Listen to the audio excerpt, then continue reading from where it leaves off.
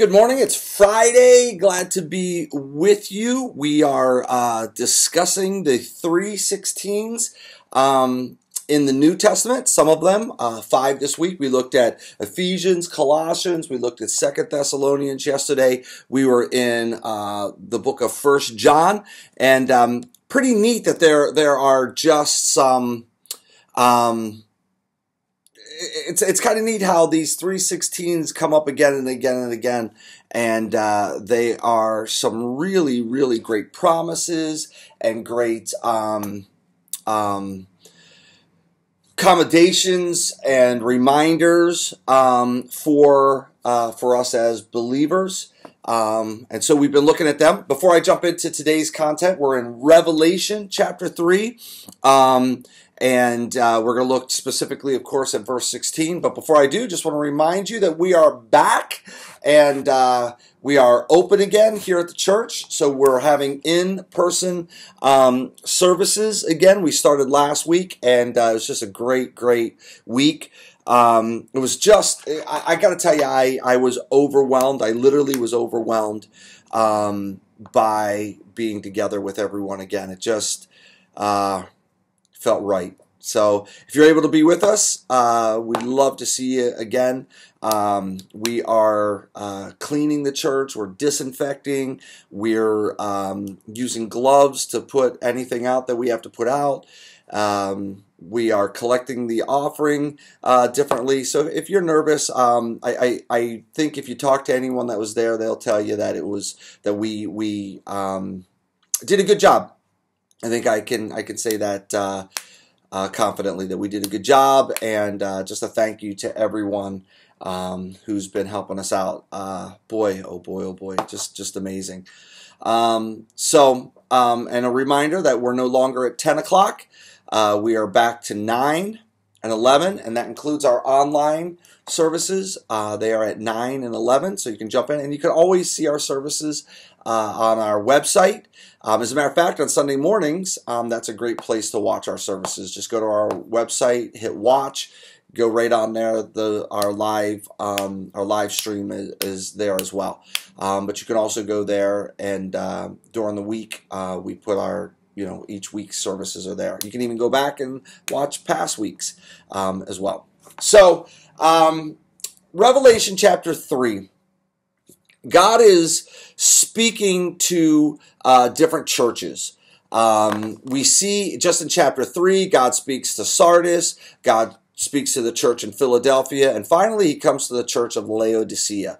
And Revelation chapter 3, verse 16 is one of a handful of verses in the Bible that scare me. I mean, really, really...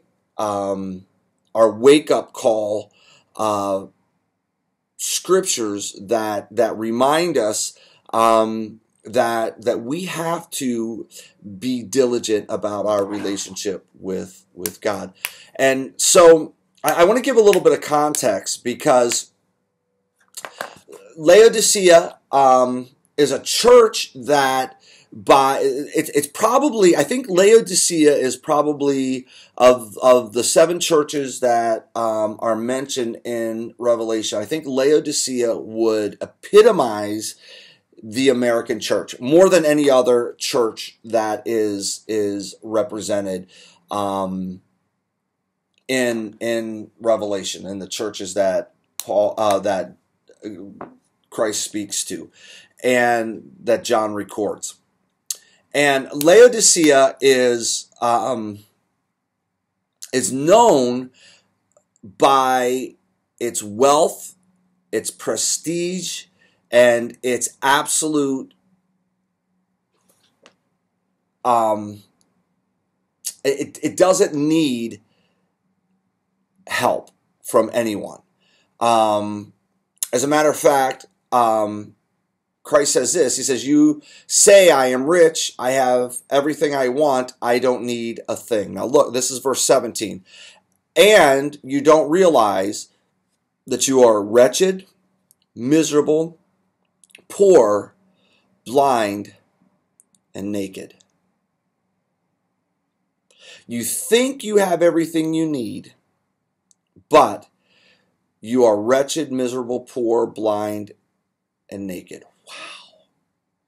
And in verse 20, we get this scripture that we use so often for a salvation message. And it says this, look, I stand at the door and knock. If you hear my voice and open the door, I'll come in and we will share a meal together as friends. Now, here's what he's saying, because I'm going to get to verse 16 in just a second, because I think these are important for us to realize. What Jesus is saying to this church is this: you think you have everything you need, but you are absolutely far from me. You have a form of godliness, but no power. You look the part, but inside you're naked, wretched, poor, miserable. And Jesus says this to the church: I'm on the outside, I'm knocking on the door, and I'm asking to come in. Will you let me in? Now, let's read verse 16. But since you are like lukewarm water, neither hot nor cold, I will spit you out of my mouth. How much more of a wake-up call do we need than that? Jesus says this. He says, because you're neither hot for me or cold, you're just saved. I'll just go to heaven. That'll be good enough for me. And Jesus says, it's not. Yeah, but I'll just hold on. I'll just hang on. I'll do my Sunday morning thing. I'll just be a Christian in name, but I won't really identify as a Christ follower. I won't really be all in. I won't really get involved. I won't really, no. Jesus says, that's not why I died, so you could just get it. I'm going to spit you out of my mouth. You don't reject me, I reject you, because let's be honest, your heart, your affections, your passion, your desires, they're not from me. And I'm standing at the door, I'm knocking, but you're like, I'm good enough. I go to church. I'm good enough.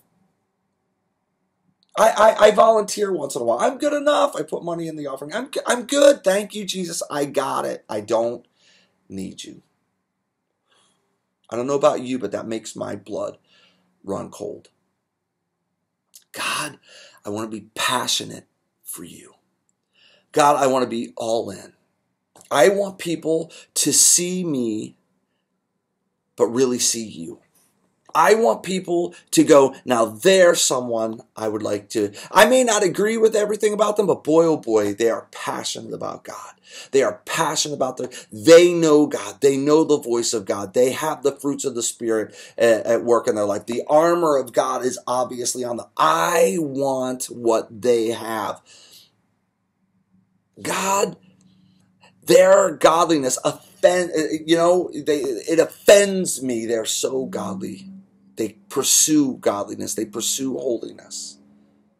They're not just a Christian in name. They're not just a Christ follower in name. They get it. They go passionately after God. Church, read Revelation chapter 3. Let the passion of God fill your heart again. If you've allowed yourself to drift even a little bit, how about you rekindle that fire and that passion and that desire for God today? Let this be the wake-up call. Jesus is standing at. That isn't for sinners. That was for the church that was written. I stand at the door and I knock, and if anyone will let me in, I will come in. And he says, we'll have a meal together as friends. There'll be reconciliation. Let's have reconciliation today. Don't pass by this moment so quickly and say, oh, it's for somebody else. Listen, let this be for you this morning. God, no matter what, I want a passion and a heart and a desire and my affections to be for you. Lord, I pray right now if there's anyone, if me, this is a wake-up call for Pastor today. Let us be white hot for you. God, may we not be in the position where you go, ugh, that tastes horrible. No one likes lukewarm. God, I pray that we would be white hot for you, that we would answer the door today and let you back in. Christ, come back into my life. Come back in with passion and fervor. God, where I've allowed sin to have a root in my life, eradicate it. Where I've allowed discontent to have a root in my life, let it go. Lord, where I've allowed bitterness for someone to come in and steal the joy that I once had, come in, take it, so that I can be in right relationship with others and with you. We pray this in the name of Jesus. Amen. Love you, church. Thanks for spending a couple minutes with me today. God bless you.